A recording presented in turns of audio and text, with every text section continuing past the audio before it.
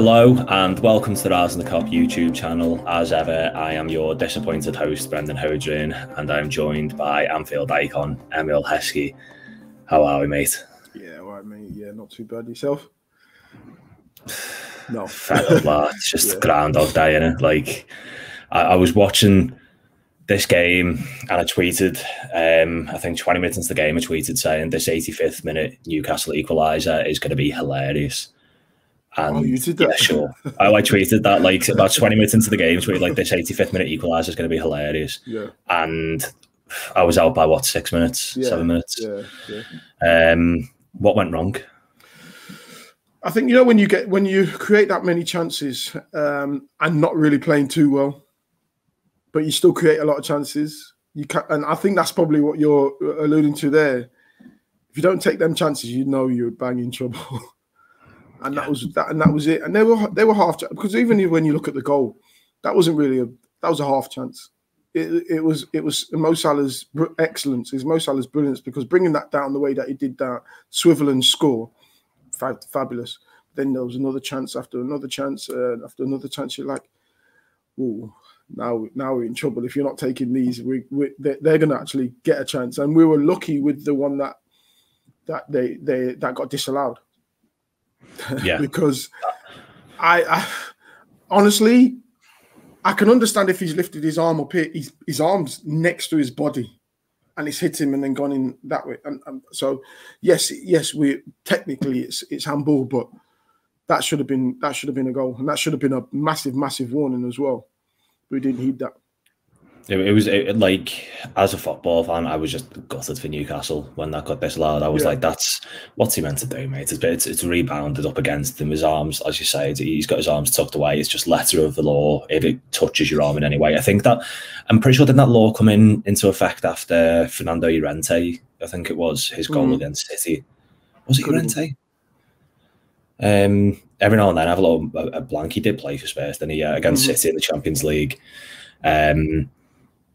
With yet another late equaliser, twice in a week we've conceded a late equaliser. It's just a mentality issue. I think it is a mentality thing as well. There comes a time where you start to overthink things. Oh no, here we go. We've got the last 5 minutes. Let's stay solid.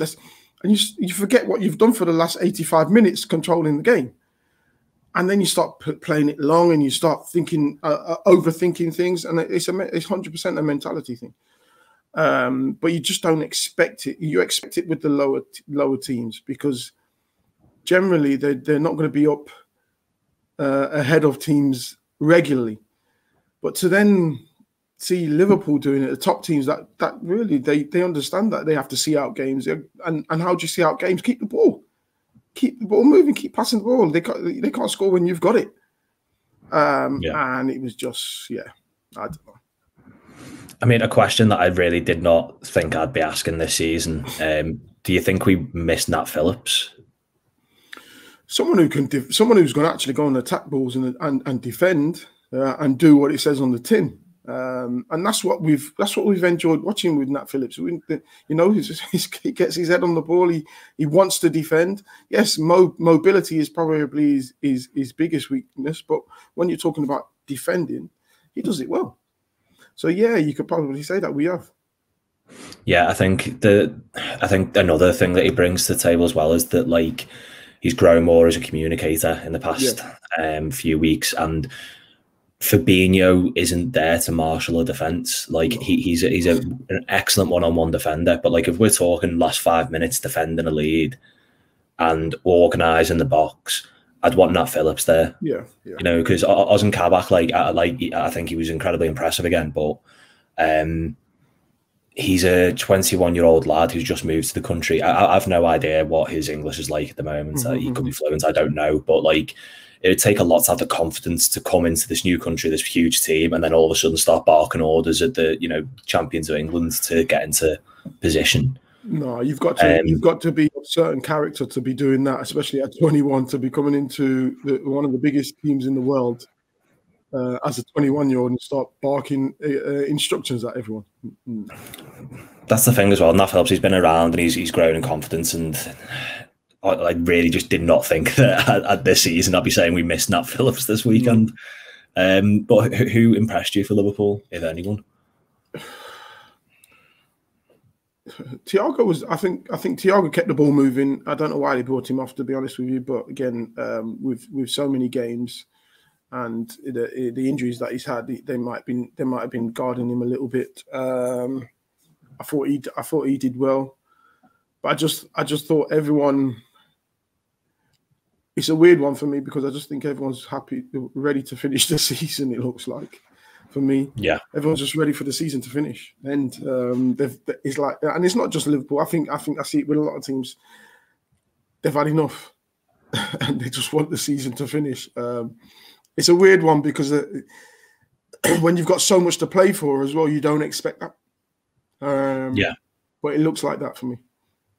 Yeah, I think as well, like, the season would have been like somewhat traumatic for these players because they've just seen like everything that can go wrong went wrong. And like, you know, we've all been there where something will happen in your life where it's out of your control and all of a sudden it feels like the walls are closing in. And that's what's happened to these lads all season is that they've seen everyone around them dropping like flies and all of a sudden everything's out of place and, you know, people are on your back. And but at the same time, how can the amount of chances we missed, you can't explain away that with injuries. Like Sadio Mane at point, Sadio Mane was squared the ball and he took a touch and then another touch and then couldn't slot it in. How do you turn that around? That's confidence.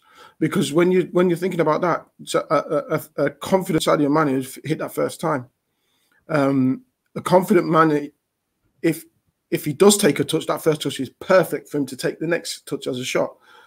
Not one touch, two touch, and he's fumbling, and the next minute he's given he's missed the opportunity to have his shot.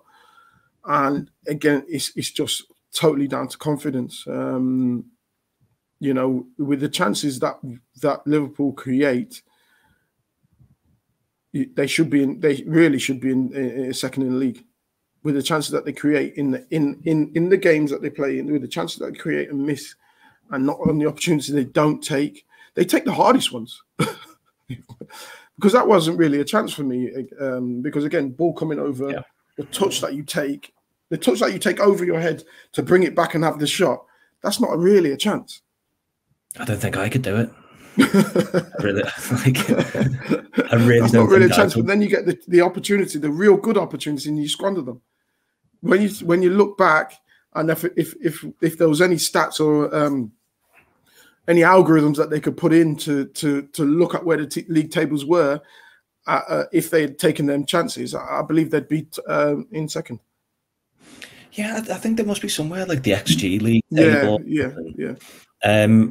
Obviously, we started with 4 forwards. What did you make of the attacking lineup?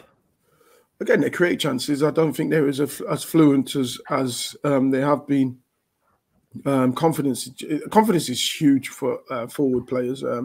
I think it's for every player, but forward players because they're the ones who've got to get you the goals. Mo Salah, for some reason, his confidence never gets knocked. It's like he doesn't care what anyone says or doesn't care whether he's missed a couple of chances. He'll still get in them opportunities. He'll still get in the box and get his shot off. Whereas the others, I think it plays on them a little bit more. We see with Mane. We're getting more out of him going the other way than we actually are getting them going forward, to be honest with you. One testament to him that he actually is probably not having the best of seasons, but he'll still go and have a go going the other way, which is what you want. But we need him going forward as well. Jota is Jota. I think Firmino,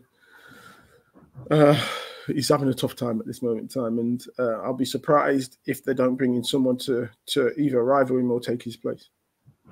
Well, that brings me on to my next question, is that various reports saying that Liverpool are going to sign a striker over the summer. Sam Hughes, the Athletic, said that his sources say that that is the focus. Duncan Castles has said that they want a wide forward similar to Mo Salah. Given that a forward's expected to come in, who drops out or is sold, do you reckon? I think Firmino will drop out. Whether he'll be sold, again, he's coming into he's 29 now. So if you can find someone who's in the mid-20s or early 20s who can actually give you what Firmino gives and more, I don't see. I think that he will be the one to drop out. Maybe someone early 20s, French, someone like anyone who fits that sort of bill. Yeah. But yeah, I think like for me is that the thing is that sure, I'd probably drop out Firmino at this point, but if we've got to sell someone to make room or to cash in, I think he's the one that we get the least money for. Yeah, he would be. So I reckon it'd be Sadio Mane myself. Again, I think he's probably got a little bit more to give than Bobby. But are you saying that we need to sell to create money to go and buy? I think that may well be the case. Yeah. Well, Mane would be the one, then, wouldn't it? It'll be such a shame because it's like you wouldn't get much for Bobby right now. Yeah, it's such a dramatically poor season he's had in comparison to his other ones that it's just all it takes is one poor season.